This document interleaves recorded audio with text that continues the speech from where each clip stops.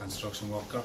Had a problem with my right knee, or right hip, sorry, and went to my local GP and went for x-rays and MRIs. GP told me that I need a new hip, so we were going for the replacement.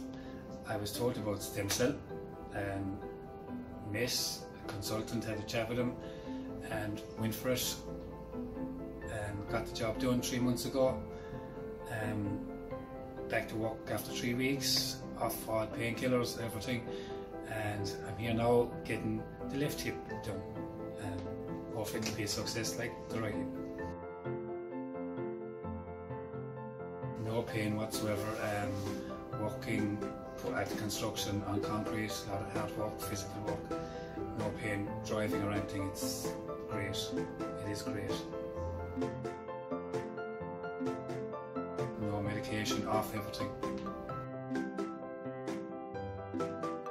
I would recommend stem cell treatment.